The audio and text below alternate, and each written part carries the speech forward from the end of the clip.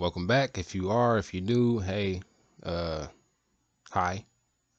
But today I'm dropping a video on you guys. It's called Nucleus Co-op, and you can play PC or split screen games through, through on your PC with somebody else. I mean, they can be far away or they can be close by. It doesn't matter. So, you guys can just type this in on Google or whatever search engine you have, and they have a Reddit right here. You want to find the Reddit,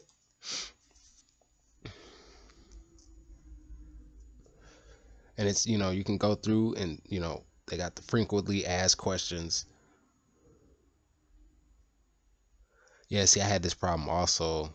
It puts it inside of your user data file. So yeah, all the fixes are here. You can come here and talk to people about it, and they got a list of supported games, which I'm gonna show you right here. See, people are loving this. I play Skyrim with other people, like at home. It's so good. This guy said, I just got my girlfriend into video games, so with this on PC, there are so many adventures to toss her into. Should be a leg beard in no time. That guy's silly. But yeah, dude, it's awesome, man. Like, they got a YouTube, go check it out. I'm not gonna play it here. Yeah, Nucleus Co-op, it's awesome, man. Like, you can play all type of games. I'm not seeing where the games are supported. I guess you can go here, but hold on, let me go back. It usually shows it. Where's it at? Right here? I think it's this. Okay, so my mouse is so janky. I can't find where all the supported games are. They usually have a list of supported games. Is it right here? Yeah. Is it this? Dang it. Okay, no, it's not that. Maybe it was the other one.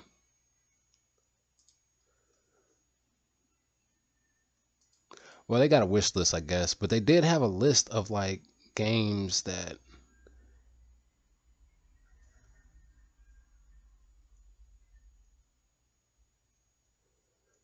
Yeah, there's a lot of games. Like, it has to be Steam games. There's a certain type of game it has to be. You got to come in here and do your research, because it's very hard to set up. If you need a walkthrough, let me know. I'll do it. I have it set up on my computer. I'm gonna run it right now after I show you guys, like, where to find this information. There's a Reddit, most important, and then I'm gonna go back. You can join, talk to people. I'm trying to find, where is the Payday 2. Yeah, there's a lot of, it's still in beta mode, so be aware of that. Halo, there's a lot of games. Sea of Thieves. You can play split screen at home, or you can link up in a server and play with people across, wherever.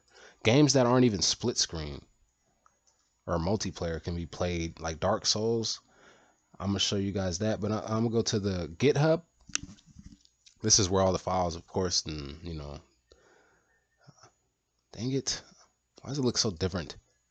I don't know. I haven't came here. I'm just trying to showcase this, but all you got to do is look this up. All right, you can find, the versions, the releases, Alpha 2, whatever works for your computer, because some might not. Depends on your version. If you got a beefy PC, you're in there. You can do whatever. You know what I'm saying? But yeah, if you don't have if you can barely run the game, I don't advise you doing split screen in the first place, because it adds more what's that called? I guess more dang it, what's the word I'm looking for? It adds more strain to your hard drive. God, excuse me. But all right, anyway, I'm gonna launch this. I've been talking too long. Launch this Nucleus Co-op. Show you guys exactly, like, I'm playing Skyrim with it, me and my girl, and Dark Souls.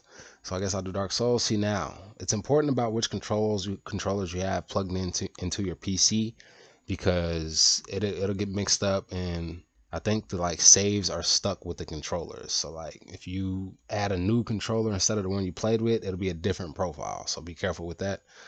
Yeah, you just put in how many people playing. Like, this is one. You really can do 4 players, even 8, I think. Yeah, 6, 8. Yeah, so you can do 8, and you can set up controllers. It can be keyboard, it can be controller, whoever, whatever the case may be, you know. And I mean, it doesn't even have to be hooked up. Maybe Bluetooth too. I haven't tried Bluetooth. Mine's always wired. And then you can choose like horizontal, or you know, there's a lot of things you can do. It's a very good app, especially if like your internet's out or you don't have nothing to do. You got your friends around, you can play like whatever, Skyrim, run around with each other. You got to forward your ports. That's another thing too. So, excuse me. You have nicknames. Put your nicknames here, which mine are gone for some reason. It's because my controls isn't hooked up. The controller with my name isn't hooked up, so I gotta definitely fix that. But it's a handful. You gotta keep it updated, most definitely. But you search for your game right here, and then you see if there's scripts for this. You know what I'm saying? So I mean, you would just do that, but otherwise, download the game script. Type in the game right here. Let's say, oh yeah, here's a one I'm gonna do a video on soon. It's gonna be Super Mario Bros. 64. You can play that home. There's like people actually playing that with like 12 people. Super Mario 64. It's pretty cool actually. So, uh, Super. Let's see what there it is. It's a PC port. It's the Super Mario 64. It's awesome, bro. So many yeah, there's a guide on Reddit on how to download it. You can look at it here too. Just click more, and then it gives you the link there, and it tells you what you need exactly to do to download it. So if you get lost or something, just go here, go to more, and then click on the guide. Excuse me, under the weather. Click on the guide, and then it should go there. I don't know why it's using this. I hate Microsoft Edge, but hey, it is what it is. And then yeah, and you can see you can get HD graphics. You know, if you got a good graphics card, it's awesome. I got it. I'm gonna do a showcase on it. I got the HD graphics and everything. But yeah, that's cool. So yeah, you can come here. Works great. You can actually play with people. People can and when they die, they just float in the bubble until like you pop them out of it, like the old school Mario. It's cool, dude. It's cool. I advise you guys try it. I'm gonna do a video about it, so stay tuned. But yeah, this is Nucleus Co-op. I just wanted to let you guys know, you know, yeah, it's very good. You can go support the developers. Like, it's very awesome, man. Skyrim, you can play with anyone, anywhere across the world. Just put their IP address in. You have to forward your ports, though. For Mario and Skyrim, you need to forward your ports. But now Dark Souls, I'm just going to go ahead and launch this on up, and hopefully it doesn't lag too much.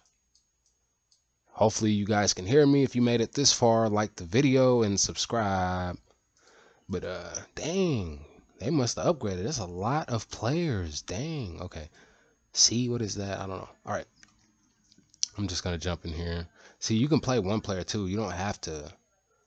You know, you don't have to play with people either. So, I mean, I wouldn't use the mouse, but keyboard. So yeah, that's 2 people right here. We're just gonna jump in, play. It's gonna do a split screen automatically. It's like a script. You know what I'm saying? It's a script. You gotta it's gotta download the script with the game inside of Nucleus, and it automatically splits it into 2 screens. 2 separate controllers play on 2 separate screens. It's groundbreaking, and it's wonderful. And then there's a mod called Skyrim Together. So literally, there can be a crowd of 50 people in one server playing Skyrim. It's awesome. I want to get a little, see how it's kind of splitting the screen automatically for you. If you have a GPU or graphics card, you have to go in there and, you know, do the screens automatically. You know, if it's 1080p, you have to cut it half and half or whatever, you know, for horizontal or vertical, which would be like 960 and 540 or some stuff like that. But yeah, depends on how you want to play. But you see how it consolidates? Yeah, it has to go through a firewall because you're connecting like through the internet at home with someone else. So I'm gonna allow that just for this moment.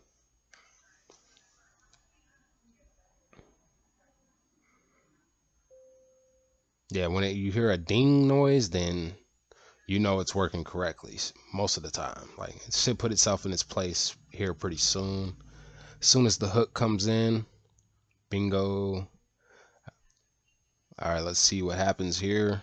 Bam. So yeah, that's it, man. It's I got the DSF fixed so you can put mods inside of it also, so it looks good.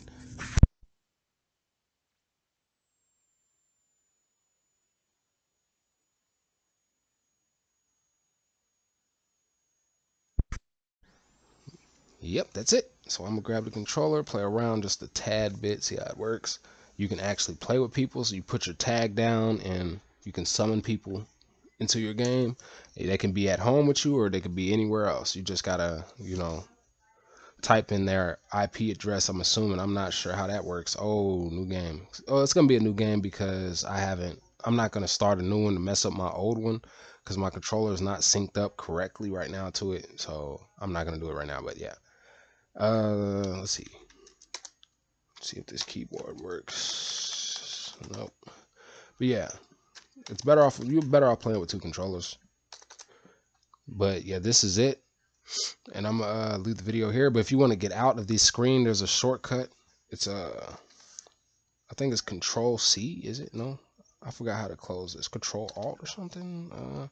There's a way you can shut it down, or is it Control Q? Yeah, there it is. Control Q. You shut it automatically down. Everything goes back to normal. Bam. That easy, But just like I said, be careful because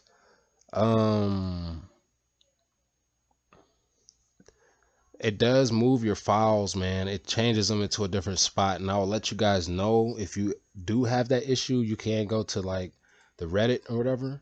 I want to show the games that's useful because I don't want y'all like wasting your time downloading something that won't work, And it's like I'm trying to find it. They did have all the games that worked here. I don't know what happened. It's been a while since I've been here. I don't know.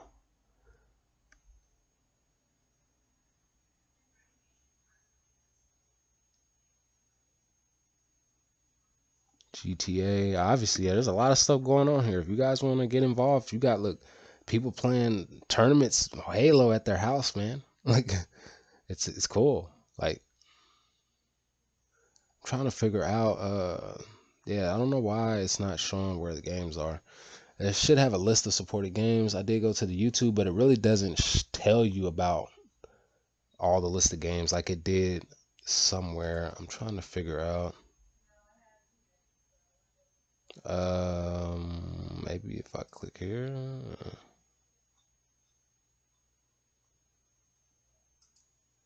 Trying to find it for you guys because there's no point, because if you don't have the game, the right version of the game, like it has to be Steam version.